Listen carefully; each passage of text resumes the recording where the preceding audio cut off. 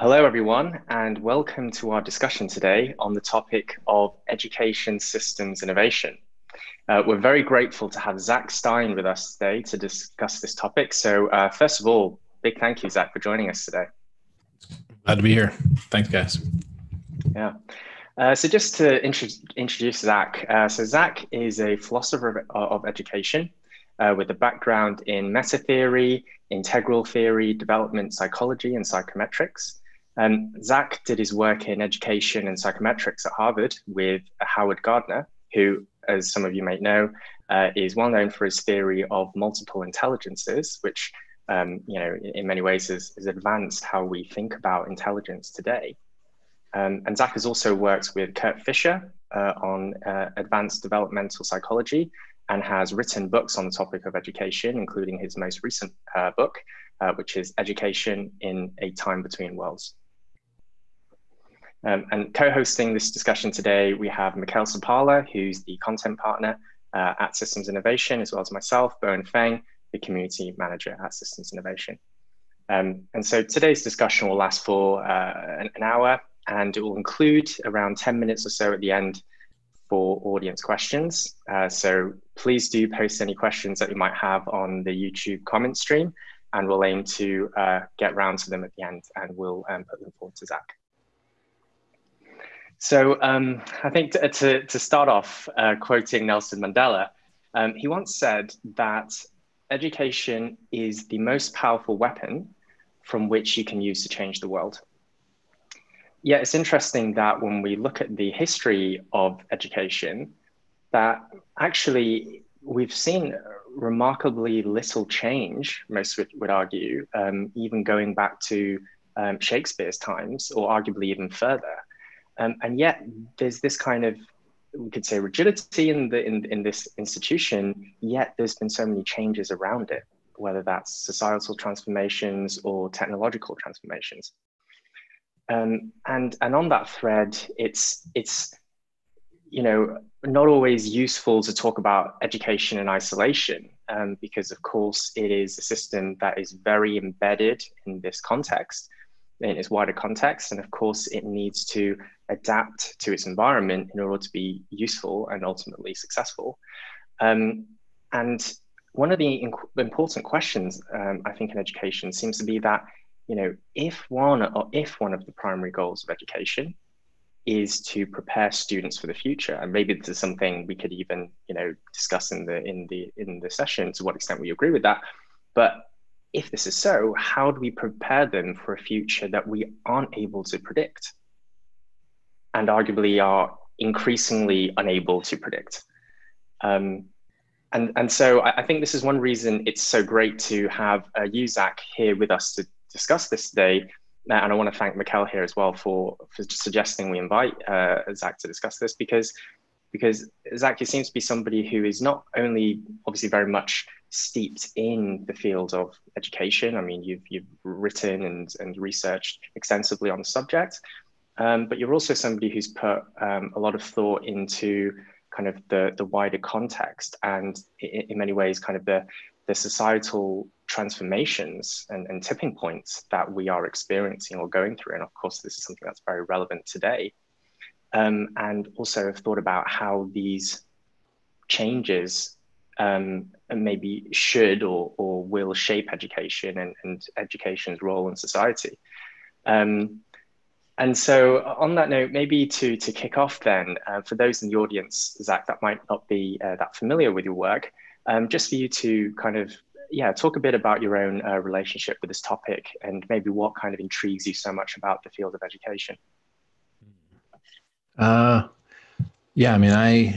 came to education from philosophy and developmental psychology, and essentially realized that, very much in line with the Nelson Mandela quote, that if you really look carefully at the fields in the social sciences, sociology, anthropology, psychology, a lot of what you end up looking at is the nature of intergenerational transmission, right? That so much of what we call human culture, and eventually what we have as civilization, is completely dependent upon continuity in processes of intergenerational transmission, which is another way of saying it all hinges on this problem of education. In my book, I quote John Dewey, who said all the problems of philosophy can be brought to a head in the problem of education. Think about it. Education includes political, epistemological, ethical, metaphysical, and psychological problems, all rolled into one. And so, yeah, I became fascinated by it as an interdisciplinary challenge, and then also captivated by it as a place to put energy as kind of like a fulcrum that, and kind of like a lever, that it's actually the central node in a very complex set of causal cascades. So I came to see it as the linchpin. And then within education, I started looking for linchpins, right? So if education is the linchpin of a culture, it's like the key catalyst of change. Then if you could find the linchpin within the linchpin, then you found something. So that's why I focused first on standardized testing. Because at least in the United States, there was no talking about education reform in any kind of like realistic sense, unless you were going to start grappling with the high stakes standardized testing infrastructure that was used to regulate the school system. So that's an example there. And then in the new book, I look at another linchpin within the linchpin, which is educational technology. And as you were mentioning, the broader socio-cultural, political, economic contexts in which educational configurations sit. And so if those things shift a lot, as they are, then the nature of schooling itself needs to change. And you mentioned that we haven't changed much. And in one sense, that's absolutely true. We're like long overdue for change. And the last time there was a very kind of radical reconfiguration of education as comparable to the one we're facing now happened like the end of the long 16th century, when we came out of pre-modernity and into modernity, when we ran the 30 years war gauntlet between the Renaissance and the Enlightenment. And on the other side, we came with modern, quote unquote, institutions, which including the things that we know of as school, with universalistic ambitions and every child and graded classrooms and printed textbooks and these things. That was a major change. But then once that was set in, we've kind of tried to perfect that model of modern schooling for 300 years, 400 years. After World War II, and especially after 1972, the most sophisticated educators became aware of what you mentioned, which was that, wait a second, we can't predict the future anymore. Or it's not even that we can't predict the future, it's that we have way too good reason to believe that the future will be very different than it is now. Whereas previous societies, especially pre-modern societies, you know, basically you grew up in a society that was more or less like your father's, which was more or less like your grandfather's, which was more or less like his father, right? That there was intergenerational transmission within the context of relatively stable meta-social patterns, right? But when these larger patterns start to shift, and then you become aware that they're shifting, then, and you're an educator, you're thinking, wait, you know, we're like sending these kids out of the system towards a target, right? Like, oh, they'll land in that position, they'll land in that family and happy situation, they'll land in that job. But if those targets are now moving very rapidly or just instantly disappearing, right, and new ones are appearing, like if that's happening, then you have to think about education very differently. That was a major shift in 72, and particularly with the publication of the Limits to Growth, which basically said, listen, the current like meta-social pattern of the capitalist world system cannot continue in perpetuity indefinitely because it's extracting with an infinite kind of ambition on a finite material basis, which is to say you can't keep preying upon the earth endlessly without consequence. There are limits to growth. So that was one of the key things that signaled in the educational space. We can't be training everyone to be, you know, next level, great, awesome participants in the capitalist world system, because that thing's about to grind to a halt. And so the idea of education in time between worlds in my book is just that notion. and this comes from Wallerstein's world system analysis, which is based in Prigogine, which ultimately gets into complex dynamical systems, that the world system was an equilibrated, functioning model for a while, with a lot of externalities, but there was an equilibrium there to a certain extent, a homeoresis, a direction of growth and autopoiesis. But like any complex system, you can reach a point of catastrophic bifurcation when the normal patterns of equilibrium are disrupted, and all of a sudden things that used to be stable and reliable, like temperature, for example, right? It was 94 degrees in Vermont yesterday. These things that used to be stable and reliable are not. And so the whole system, when it comes undone. And so between equilibrium states, right, is the idea. Now you can regress to a lower equilibrium state, or you can reorganize to a higher order of equilibrium, but you're not going to stay where you are. And so this is the hypothesis in world systems analysis. Again, limits to growth and other models suggested that we're actually right now at a planetary scale in a context of catastrophic bifurcation, which means that we are out of one equilibrium, but not yet in another equilibrium, which means we're between worlds. And so that's just like adds an exclamation point to your sentence that, wait, if we can't predict the future, how can we prepare kids for something? And of course, there's answers to that. And it's that, but those have to do with changing really basic structures in educational systems. So I'll pause there. That was a lot. Yeah, that's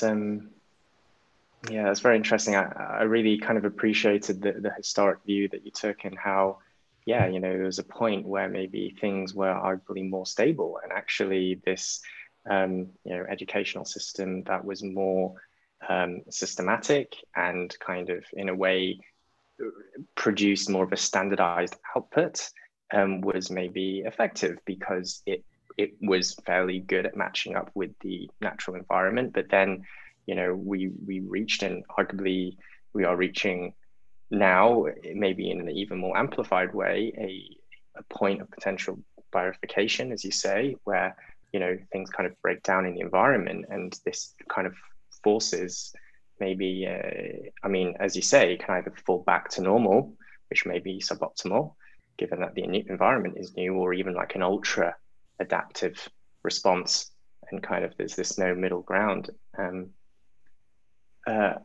I'm curious to because of course we are going through quite unprecedented times right now. Are you able to elaborate maybe just briefly on what you see as the main structures that are changing, in particular in relation, of course, to education, which is obviously the center of gravity of this conversation? Just add a bit more of the context before we kind of go more into the education discussion. Right. So when you look at that other period with the birth of modernity, the last time we had like a extremely radical change to the form of education itself, and we can talk about that period, but the printing press was involved. The idea that the printing press is in some ways responsible for the French Revolution itself, and that you couldn't get anything like a modern school system without printing textbooks. And so similarly, when I'm looking at this kind of change, I'm looking for something, and it ends up being the digital, that one of the main things that we're seeing, and the current situation with the pandemic, where we've closed all the physical school buildings and set up this massive ad hoc digital infrastructure for schooling, point directly to what was already taking place, which was that there was a major change in the underlying technology of education. As big from, textbooks are as different from what's coming as they were from what preceded them, which were hand copied manuscripts, like precious, non-reproducible, not mass producible, not easily translatable, etc. And so you're looking at a fundamental shift in the underlying technology behind education. And for a long time, we'd been like holding the modern notion and trying to like put the digital into it. like, oh, we'll just put computers in the schools, right? But it's still a school. It's still based on the basic notion of the modern school. It's just now you have a digital thing in it. Or like, the streaming video didactic instruction with a multiple choice test after, which is a lot of like what Khan Academy is, right? So it's like, okay, but isn't that just what we've been doing in schools for so long? Didactic instruction with the multiple choice test. It can't be what the promise of the digital is. Nor can the promise of the digital just be an incredible encyclopedia. Like, we had pretty incredible encyclopedias. Now, they weren't Wikipedia, but back in the day, the Encyclopedia Britannica. Anyway, so I'm just saying, like, it can't just be that. So the question ends up being, what are the real affordances of the digital as this new kind of technological media underpinning education?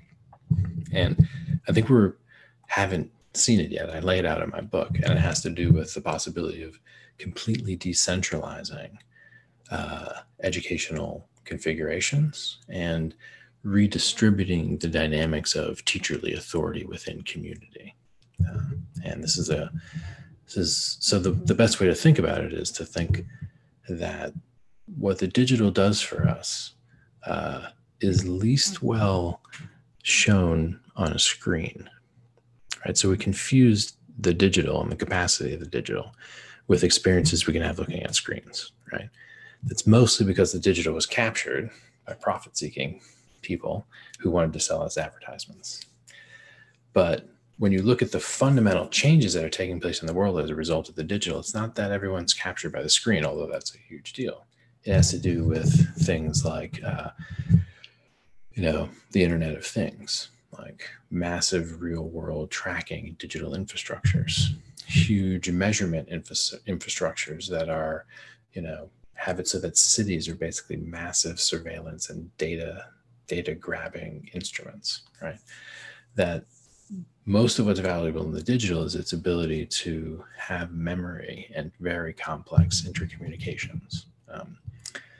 So one way of thinking about what the digital school ends up being is not a school where everyone's staring at screens, right? But a city that's been turned into a school because the digital has allowed it to be a very complex time and skill sharing network, right? So imagine a bunch of people walking down the street in a city, right? As they're all walking by one another, there's a ton of potential teacher-student relationships, right? Like, somebody walks by somebody who knows how to play piano, wanting to learn how to play piano, but they never get a chance to know that there's a potential teacher-student relationship there because it's not part of the basic kind of data infrastructure of the city. But you can imagine a la Ivan Illich in Deschooling Society, and he tried to do this with like a message board, like a non-digital message board, like an actual, like a pin and a piece of paper on a bulletin board, which I remember when I was a kid, we had those. But the idea would be, part of what the digital allows for is everyone to have in a common ledger, a docket of what they're interested in teaching, what their skills are, their availability, and then another one that says, here's what I'm interested in learning and my availability. And you can have a distributed network of teacherly authority that is then brought together by the digital infrastructure, which enables, like, Uber, right? Like, the main experience of Uber is the car, not the screen, right? So the main experience of the digital future in education is not the screen. It's the fact that there's a pop-up classroom that just occurred, right? And the network curated exactly the right people in exactly the right place for a pop-up classroom to occur. And so that's the future. It's not the screen captures our attention and stops us from having teacher-student relationships. It's that the screen directs us away from it towards the right people to be in relationship with in an educational context. And it is makes it so that the huge factory schools become obsolete. It even makes it so that the age-graded segregation of kids, which is to say, like, bizarre modern practice, right? Of you only hang out with people who are basically exactly your same age for like the first 18 years of your life. Like, that's just a rule. It's kind of weird. So this allows actually for skill and interest pairing with attention to potential teacher-student relationships emerging within student cohorts, right? Mentors, intergenerational transmissions, as fine-grained as you want it to be, not necessarily just the oldest people and the youngest people, that the high schoolers can teach the middle schoolers who can teach the grade schoolers, right? That this is how it used to work. And that the factory model and the limits of keeping track of this many kids in this huge building without digital meant that we had to organize them in a certain way. So that's a little bit of what I'm speaking into, trying to say, wait, we've kind of taken a false start here with thinking about technology and education and got completely seduced into the screen and the affordances of the screen and trying to repackage didactic education through the screen in the context of the school, which we take as a given. And I'm saying, if you take the school not as a given, but you take intergenerational transmission as this deep function within a city, then you change the problem. So we need to figure out how to get the right people interacting so that intergenerational transmission takes place in a way that we can help as an urban center. We can make this whole city into basically something like a school. Wow. Yeah. Yeah, fascinating. Thank you. Mikhail, curious if you had any questions just to follow up on that. No, I think I'm really interested in what Zak is talking about right now. So he's describing this shift from this type of old physical world in which we were tied to, the schools and the schooling, which meant that we had to, first go to school, and then after that we went to work, and there was a big distinction between those. And I think I know a little bit more about your work, and I think you're using the word education to refer to something that is more broader than just, the school institutions. And it has to do with this lifelong learning and networked nature of society. So do you want to add something to that? Yeah, no, that's right. I mean, and that's in a sense why I keep using this term intergenerational transmission, because education gets confused with schooling, and schooling gets confused with learning, which is a huge problem because a great deal of learning takes place outside of schools, and schools represent only a small fraction of the educational activities of any given society. So there are these categories that are nested. And education is very broad. John Dewey believed that basically all the institutions of a society were educative, that most of the basic infrastructures, there are obvious ones like that the news is educational, right? But Dewey would say even things like labor policy, which affect the amount of time parents can spend with their kids, that these are educational. So really, when I use the term education, I'm referring to something as broad as this term, intergenerational transmission, but education specifically a kind of reflective approach to securing and caring for intergenerational transmission, right? Which is to say that for as long as humans have had cultures and civilizations, there's been processes of socialization and intergenerational transmission. Education became a very reflective practice a little bit later in cultural evolution, and a little bit more when we start to get things that we call civilizations. And part of what differentiates civilizations from one another and from non-civilized kind of archaic anciency has to do with the effort and attention given to education, to the reflective crafting and shaping of intergenerational transmission. And so that's why when civilizations rise and fall, that's when you start to see different kinds of attention given to education. Such as now.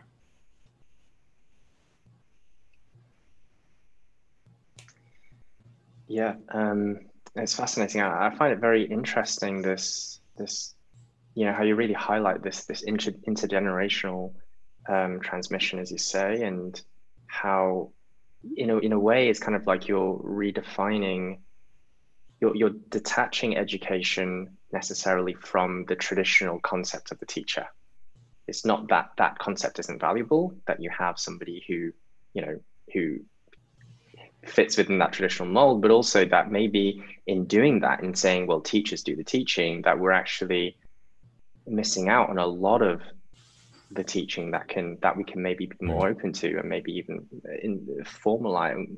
Maybe formalize is a bit of a dangerous word to use. But one thing I would maybe just one thing that could be interesting to talk about here. So we talked about changes in the environment, but yet within this changing environment, education has stayed relatively static. I'm curious from your perspective, Zak, what would you say are some of the forces that may be leading to this kind of rigidity? Do you feel it's something that might be also kind of breaking apart at the seams? Or do you, because it seems that in education, we're reaching kind of this point where if it doesn't adapt, it's kind of like it will be forced to change, or it just almost becomes in some ways maybe irrelevant in some factors. And I'm curious kind of how you see this playing out. And do you think that education is going to step up to these changes that we're seeing? So a few things there. First, I'll address the bit about teachers, because this is an important point. And so I use this term teacherly authority, and it's important to get that teacherly authority exists outside of institutionalized contexts, right? That teacherly authority is an anthropologically deep-seated aspect of human relationship, which is to say, like, at all times and all places when there are two humans together, there's a potential for the relationship to become one where I learn something from you and we both know that that's happening, or you teach something to me and we both know that that's happening. And what's interesting about a school is that it's in institutionalized contexts, which confers teacherly authority by virtue of bureaucratic power, right?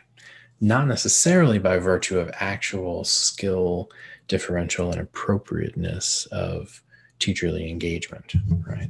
So this is just to say that when adolescents question the authority of the teacher, that's an interesting moment in any educational context, right?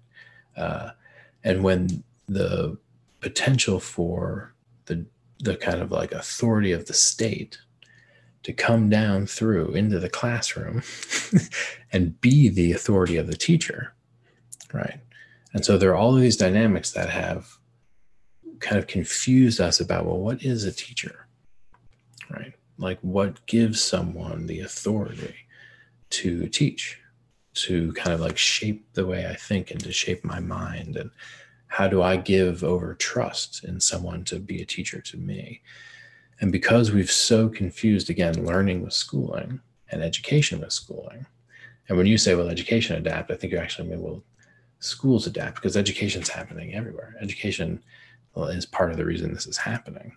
Just it's not schools necessarily are the reason that this is happening. So education gets confused with schools, learning gets confused with schools. Teacherly authority gets confused with teachers in schools, when in fact their authority is conferred by the state through bureaucratic power. Now, we've all experienced teachers who are obviously more smart and inspiring than us, and who actually, we give them teacherly authority by virtue of demonstrated skill and capacity, right? Like, that's the experience you want. That's why you love some teachers, because they're not just a teacher because the state tells me they're a teacher, right? Or the principal tells me I have to respect them. They're a teacher because they really know, and they're able to teach, and they're able to get me interested and like show me through their speech and their actions and their character that they are, someone to be learning from. So that's what I call legitimate teacherly authority, when the relationship's established with a teacher, and it exists irrespective of institutionalized context. So some of what I'm doing here is actually trying to get teacherly authority removed from confusion with this bureaucratic role of the teacher, and say, no, teacherly authority is a aspect of human relationships that's there throughout the social world. And we need to find a way to like reinvigorate that at the community level. And then once we have that working, then we can go back and look at the people who are institutionalized as teachers and get them another way of having their authority be conferred, a more organic way, less dependent upon the kind of centralized epistemic and power authority, which gets to your second point about like why the recalcitrance within the educational system. And so that's because the educational system has mostly been reacting to or shaped by broader economic interest, that it has been, and this was again back to the end of the long 16th century, that was the birth of the capitalist world system. And so the dominant forces that set the whole agenda for that evolution of our civilization were the forces of capital. And that included capital shaping the nature of schooling in a very fundamental way. The United States is a great example. If you just look at the impact of private philanthropic money on public educational institutions, it becomes an interesting equation. This Diane Ravitch called the Billionaire Boys Club does more to shape public education, even while they send their own kids to private school, than any other force. So in my book, I talk about reductive human capital theory being the dominant metatheory or philosophy driving education in this period. And the basic idea is that, what is education? Again, they're defining it out of this huge space. So I know education happens in schools, and it's about this preparation of the next generation for entry into wage labor. That's what education is. So education is a sub-function of the economy, and the function of the educational system is to produce the human capital that fills the economic system and gets the economic system running, right? So we fix the schools to save the economy. This is right? And how do we know the schools are working? Because everyone gets jobs, right? That kind of thing. So that's been the dominant way of thinking about education. And it's, God bless them, the capitalists wanted educated, healthy workers for a while, right? So they really built some good schools. And so there was a time when there was a certain equilibrium, right? Where there was actually, the modern school was humming, it was working, it was kind of doing its thing. But as we noted, right, that whole economic model in 1972, limits to growth, like, started getting weird. Like no longer manufacturing in the United States, we move it out, but we have the big factory schools still. Right? So a sense that the economic base started to change, even as the way of conceiving the function of education didn't really change. So the idea that we're still preparing kids for like a predictable job market where you like leave high school and get a job that prepares you to go to this thing, then you get the graduate thing to go to get that job, but oops, that job doesn't exist anymore, right? So that whole complex sets in and complicates this question about human capital theory as the predominant way of understanding the function of the educational system.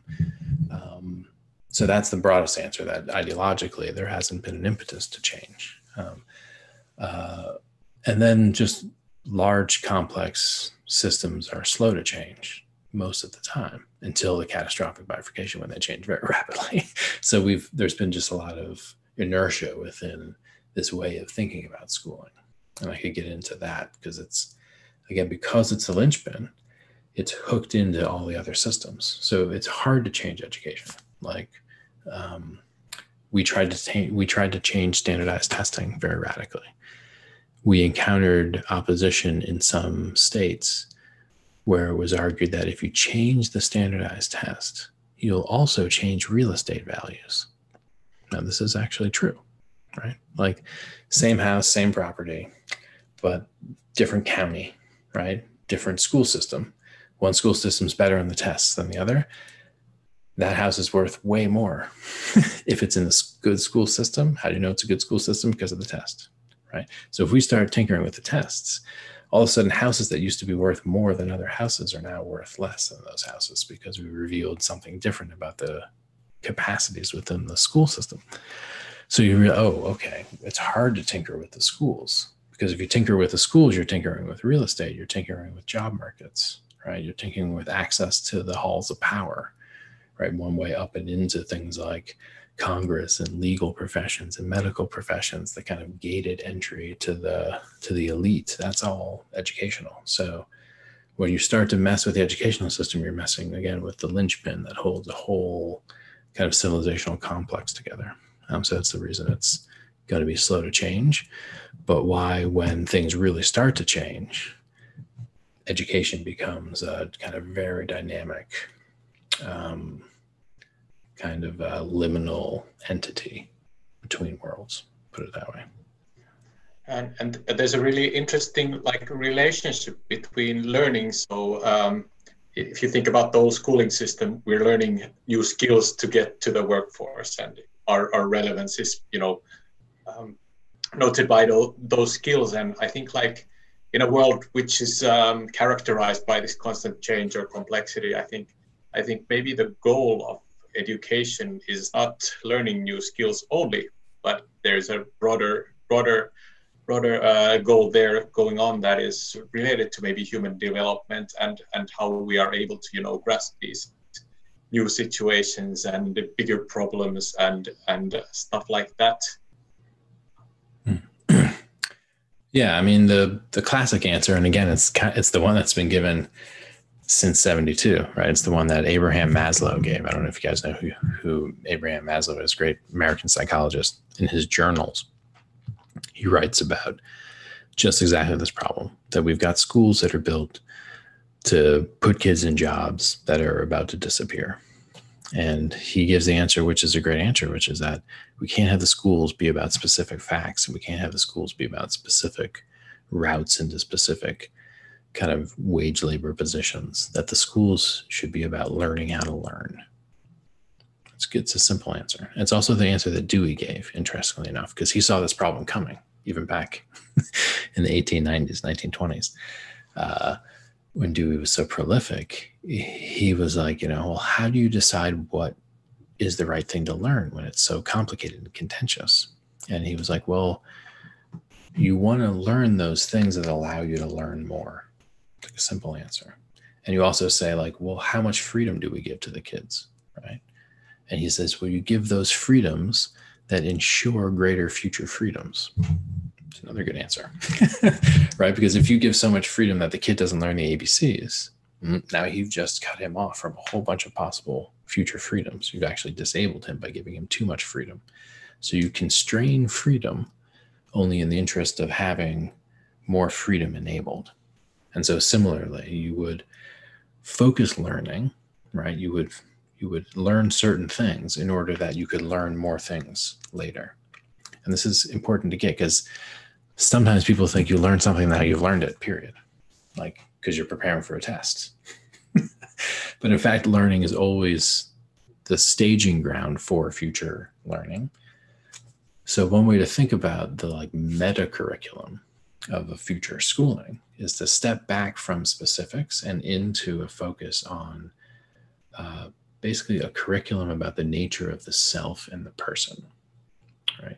That the core of the meta curriculum is learning about your own learning about the nature of individual agency, and learning about the society you live in which that agency exists, so that you actually graduate with a kind of society-wide situational awareness and the ability to learn what you need to learn when you need to learn it, and a self-understanding, which tells you which kind of proclivities you have, which talents you have, which things you're attracted to, which things you're not attracted to. Self-awareness, so that you can do the right thing, no matter what that is. Maybe that is getting a job, right? But maybe it's actually taking something like a basic income and working with people who are homeless, right?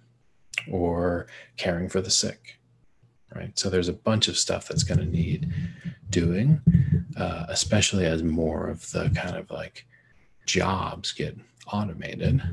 Then the things that need doing, which we've neglected doing because of our jobs, which should never be turned into jobs, things like caregiving and raising children, that these things can be done again. But we have to learn to do them because we often don't know how to do them. So lifelong learning being the expected position of adulthood, as opposed to adulthood being like the period on the end of the sentence of your education, which is to say, oh, you've been educated, now you're an adult, hence the end of your education and the beginning of life, right? Is the way most people think about it, but it simply can't be that way. It needs to be that, oh, you've ended this kind of particular phase of your learning and you're now more mature and have more responsibilities, but society is very complicated. So we're going to put you in a position to be able to have access to resources to continually learn and to reskill and to adapt. And those resources would be both concrete resources like basic incomes and social safety net support mechanisms and social networks and things of that nature, but then also educational resources, access to the pop-up classroom infrastructure, and the time and skill sharing network of the distributed educational hub. So all of that, some of that's sketched in the book as well.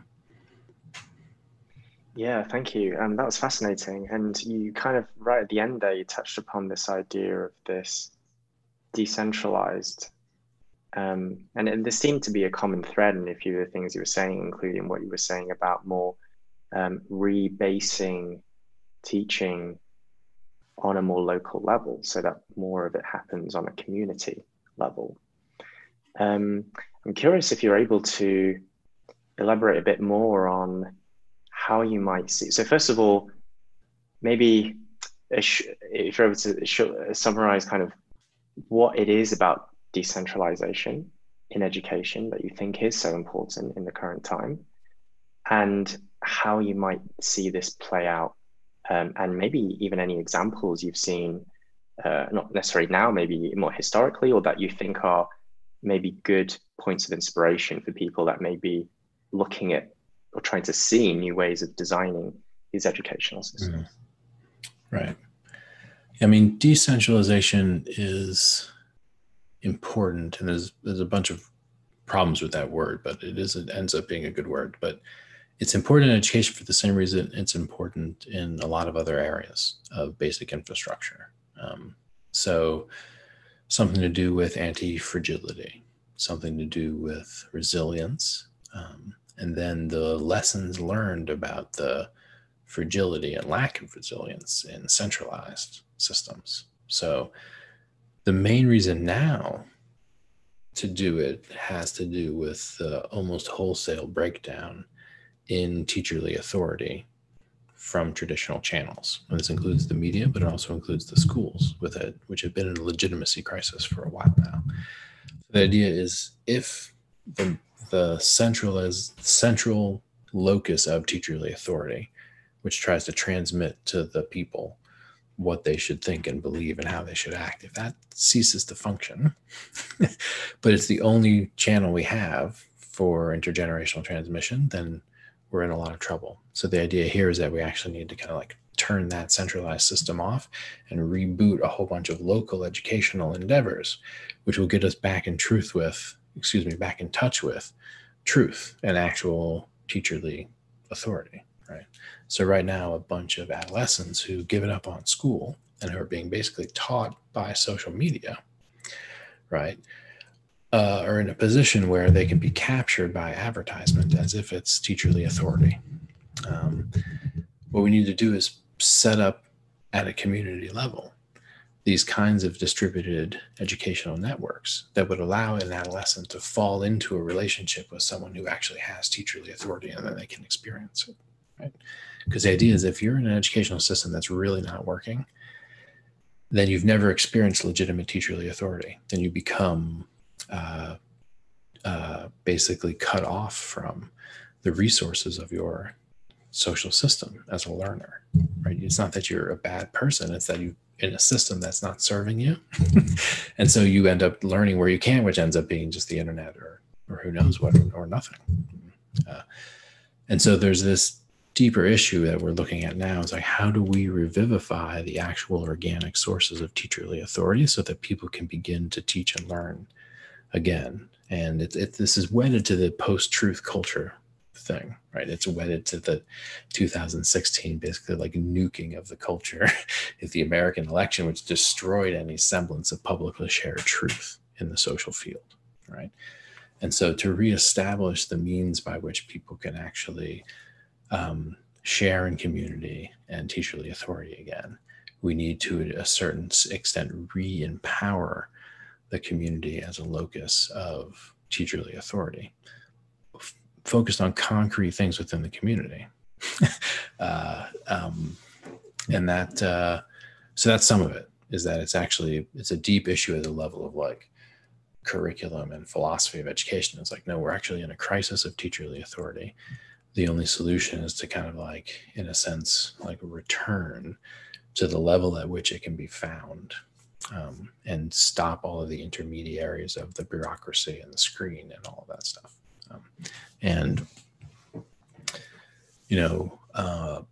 So that's one issue. And then the other issue is also just basically the impossibility of providing as diverse enough number of educational opportunities within something like a centralized building than would be possible if you could make any room in the city, more or less, I mean, within reason, you could make any room in the city into a pop-up classroom, which is what the decentralized model holds, right? So that's very interesting, because much of what has been limiting modern schooling has been the form of schooling itself, right? The idea that the kids need to be in a single building for 6-7 hours a day, right? That they're bused to the one building, that the building needs to have these hot meals provided to the kids, right? So there's all of these stipulations of what modern schooling is, which means there's a bunch of stuff that you just can't do with kids if that's the stipulation of schooling, right? If there happen to be 50 kids in that urban high school who just want to learn about farming, well, that's just not going to happen, right? But if you have a distributed thing where, no, you don't ever have to all spatiotemporally co-locate within a single physical building, that's not a requisite anymore, then a whole bunch of stuff opens up. And it's not even like the magic of the internet. It's just simple architecture, and we decided long ago that we were going to centralize the schools. Now, the last time we had a distributed thing like this is when we had something like the one-room schoolhouse, right? These very early modern models where you had the textbooks and you had something like a structure that the schoolhouses were all networked to one another by churches or by the state, in America, I'm talking about here.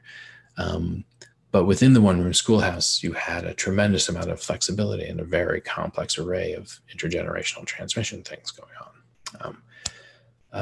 And so what we're looking for is like a model that kind of brings with it a certain new type of relationships, a new type of relationship between teacher and student, between student and student, as different, again, as the factory school was from the one-room schoolhouse. The one-room schoolhouse, everyone knew one another. Oh, Johnny's dad's got the cows or whatever, and he'll be late today. And this is, of course, completely stereotypical and not historically informed, but it's more or less true. Now, of course, during that time, learning disabled students just simply didn't go to school, and neither did African Americans. And then by a certain point, women were not educated anymore. So I'm not saying like, let's go back to the one-room schoolhouse, but I'm saying that there's a form there of locality and intimacy and uniqueness of locality, which is, in the book, I call it something like 21st century one-room schoolhouse. And in any given city, there'd be thousands of them, because they'd be local neighborhood level.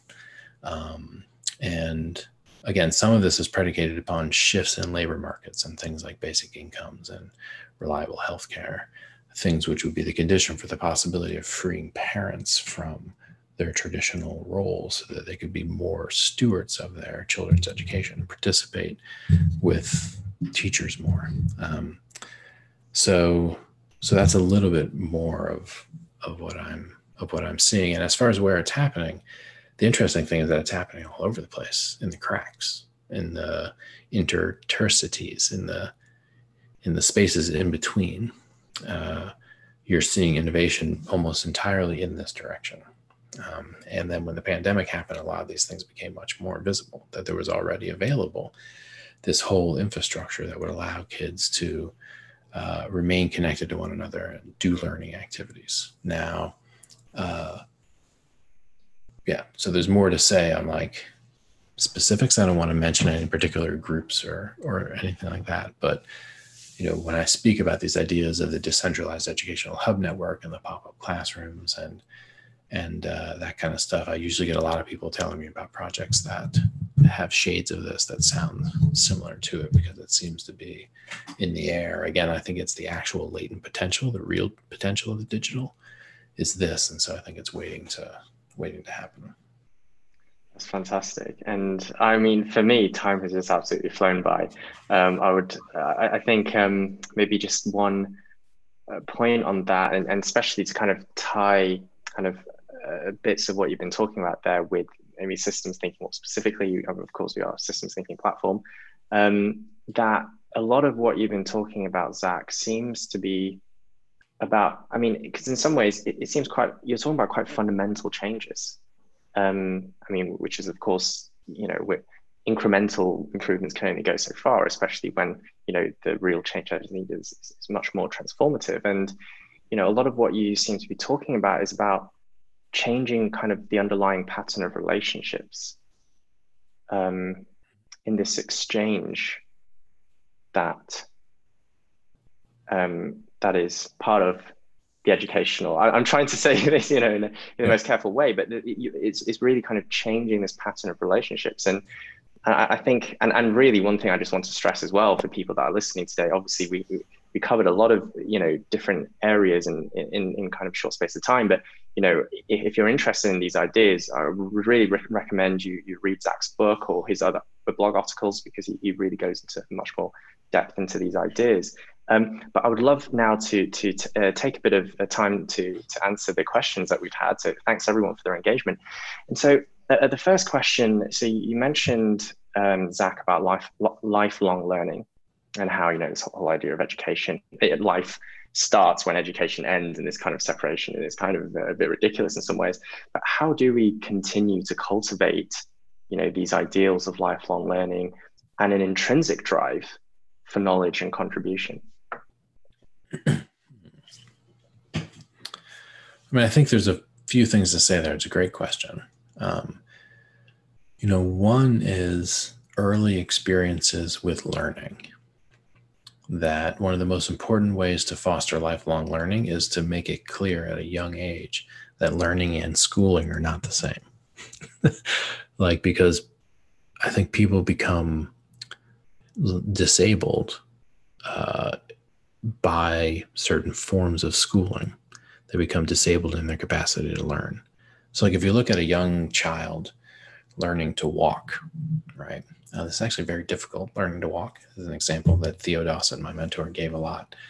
And they'll hurt themselves. They'll fall over learning to walk, right? But they'll get up and doing learning to walk. And the parent will instinctively grab the arms and guide the child. And so there's just this natural teacherly authority of the adult teaching. So there's just this great, right? It's not a state-mandated curriculum, right? It's not a state-certified teacher teaching the kid to walk, right? The kid's just learning to walk. This is anthropologically deep-seated, species-specific trait, actually, this kind of teaching and learning. But there's a joy in the child, in the learning to walk and in learning to speak, and a willingness to really struggle, in fact, to onboard that capacity to build that skill.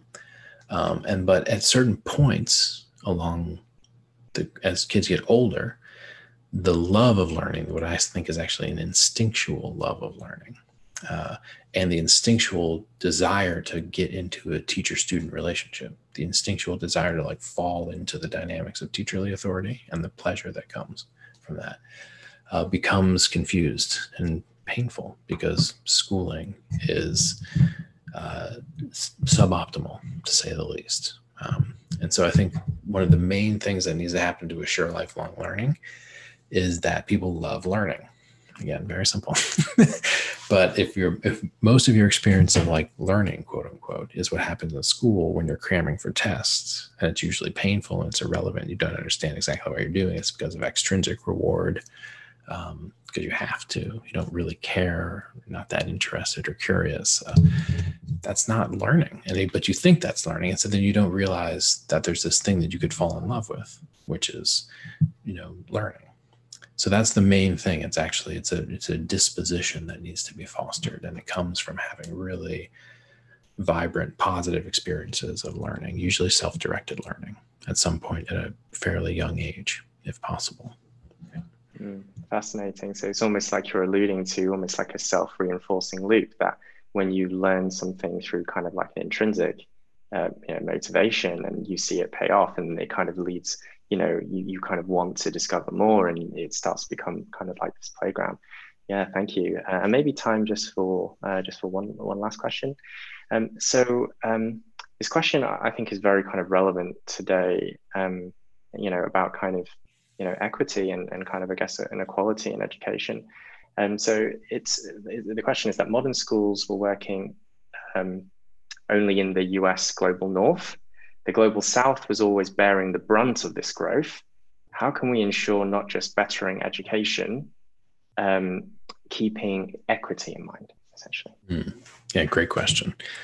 Yeah, and you'll remember I mentioned Emanuel Wallerstein's world system analysis, and part of his theory there with world system transformation is that the modern capitalist world system is predicated upon this model of a core and a periphery. And the core is something like the gated West, the first world West, and the periphery is something like the, what we used to call the third world, or we now sometimes call the global South.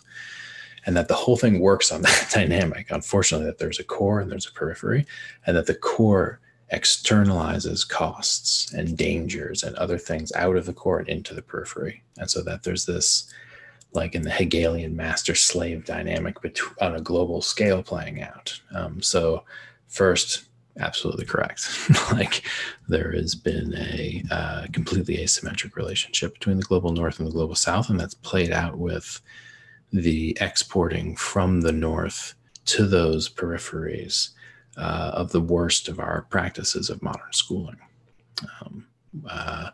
which is to say that, when you look at how modern schooling began and like the kind of classical American school systems and the French and all of that stuff, and then you look at the way those systems end up being kind of like copied or actually enforced or forced upon different regions of the world through World Bank sponsored global educational reform initiatives. You see the worst of human capital theory kind of exported from the north to the south. Now, my only concern with the question is that to say that the schools are working in the core is from one perspective completely true, but there's a way that these schools have also really failed, right? I mean, like the whole world's been brought to the brink of self-termination as a result of kind of a cultural ethos that has pushed so far beyond the limits of growth and sustainability and reasonableness that we're facing catastrophe. So those schools also failed. They just failed in a different way than the schools that kind of like were spawned and spread out around the world. That said, my hope is that it's precisely in the periphery, and this is Wallerstein's hypothesis too, that it's precisely in the periphery where you'll actually get the innovations that allow the whole thing to flip. It would actually be easier in some cases to do one of the notion that I've suggested of the decentralized educational hub in a place that didn't already have a long history of legacy, big, huge school systems. Like in places in Africa where they went directly from having no phones to having cell phones, as opposed to laying down a bunch of phone lines to put in like the ground phones, which we had in the West, so that you could do leapfrogging over unnecessary infrastructural rollouts. So I could imagine some of the greatest educational innovations coming precisely in the periphery and en masse. But that's a hopeful future, but it's hard to know exactly what will happen. Yeah, That's fascinating. And it kind of almost kind of emphasizes as well that, you know, when we are looking for maybe, as you say, these fringe, you know, pockets of innovation, that we're really casting the net wide, and we're not just kind of maybe staying within our bubble and saying, oh, well, no innovation's happening here, but really kind of branching out and for sources of inspiration. Yeah, thank you. And I'm aware we're out of time, but I'm curious, Mikhail, okay, great. Well, okay, I appreciate you have to go now, but thank you so much, Zak. And as I say to all the audience as well, do check out Zak's stuff if you're interested in the topics that the themes that we discussed today. And Mikhail, did you have any final words that you wanted to share, or Zak? Oh, thanks a lot to Zak. And one question that would have been really, really interesting to have a discussion, but we're running out of time, is actually the relationship of how systems thinking to the type of developmental states that we would need to, you know, operate in this type of world, which is outlined in the limits of the growth. I think there is something a lot in systems thinking that people who are interested in that learn about how to, you know, expand their thinking to incorporate a lot of different disciplines and trying to learn over them and, you know, connect experiences in life to things you read in books and, you know, all of that type of stuff. Totally. Yeah, we'll get to that next time. Fantastic. Well, thank you so much. And yeah, thanks for your time, Zak. This is a real pleasure. Thank you. Totally. All right. Thanks, guys. I'll see you later. Thanks, Zak. Thank you.